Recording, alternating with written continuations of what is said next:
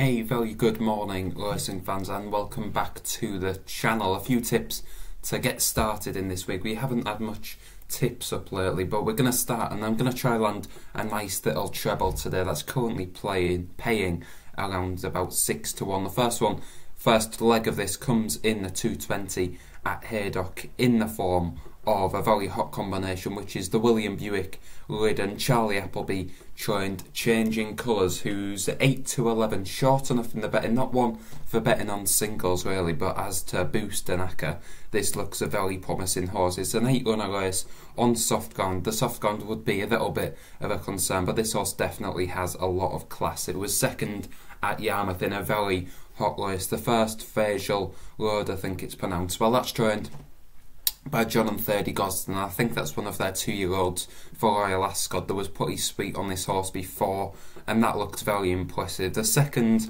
which was Changing Colours that day, ran pretty well, I think. Didn't fully know its job and was closing at the finish. It definitely did its best work late home, and the third is probably open to the most improvement and showed it is a huge horse for Mark Johnston. Improved when winning easily at Musselburgh by 8.5 lengths. I think there's a bit of star quality in that form. I think the top 3 are above average, and I think this horse should be winning with the benefit of the experience. There is a little bit of money around for the Kevin Ryan joined Captain Winters, Andrea Atzini taking the ride at 10 to 3, but I just think Changing Colours will have too much experience for these rivals and too much class as well. The next tip is in the 428 at Fontwell over the jumps at this time of the year. I must be insane, but I think I found a pretty good bet. Sam Twiston Davis keeps the ride, and he was pretty generous on this horse last time. He didn't go for the full Sam Twiston Davis drive on its third run to get the handicap mark. You think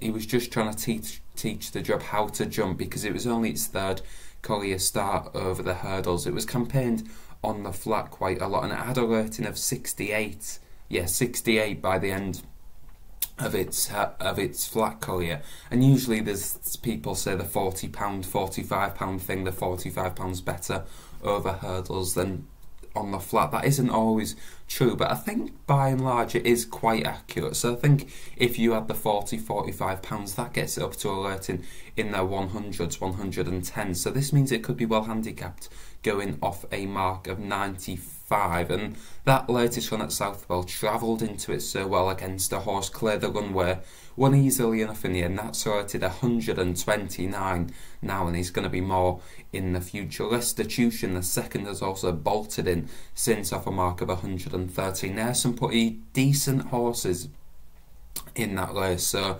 wasn't given the toughest time, beaten 11 lengths, sent off a huge price as well. I think the writing was on the wall, but I think he ran a lot better than expected, so he'd be the second leg of the acca. Then the third one comes at Kempton in the 6 o'clock Holocene. William Haggis, Tom Marquand have napped the Haggis Marquand combination the last twice, and they've both won in the form of Purple Pear and Barish Korova. I'm hoping that this horse can do the same. Quite simply, there's quite a few newcomers that could be above average, but I just think with the experience this had, it won at Ripon over 1 mile 2 furlongs. It goes over 1 mile 3 furlongs today. It looked like the stepping trip for the extra furlong would definitely suit. Danny Tudor rode him, and I think he always knew that he was going to win on board this filly. He didn't have to get too serious and beat a horse of Mark Johnston's that already had an official rating of 73. That's run